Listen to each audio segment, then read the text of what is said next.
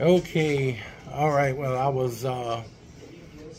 don't know if y'all remember a while back, but when we moved, I told everybody about how when I went back into that house, it's something eerie about it, and I didn't want to go back in it because there were evil entities inside that house. And so I'm talking to my neighbor at Walmart, or my ex-neighbor at Walmart a little while ago, and he tells me about the people that bought the house was a Mexican family. Well, things got really bad in that house from what I understand. There were people there that were trapped. There's demons in that house, and I kind of knew that there were some demons that were trying to get inside that house. I would never allow it. So I guess my connection to God kept these things from coming inside. But when we moved out, they were inside, and I knew it. I felt it.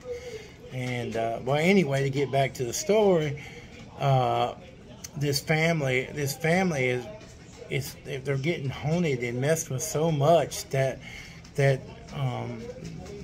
grandma won't even go inside the house anymore. And she actually contacted some people from Mexico to come and cleanse the house, and that didn't work.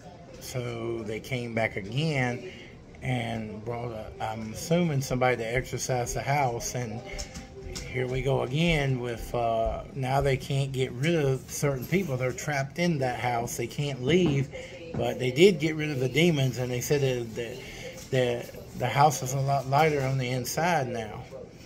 Now, here's my thing. Did I bring something back from the cabin on 360 and leave it there?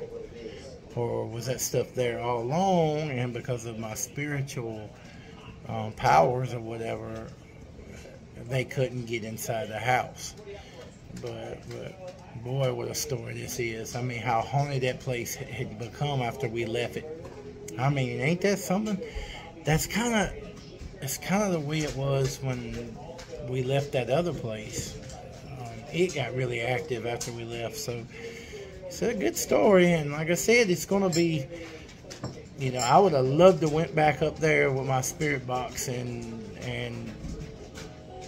seen what I could find out who was there. But hey, good is what it is,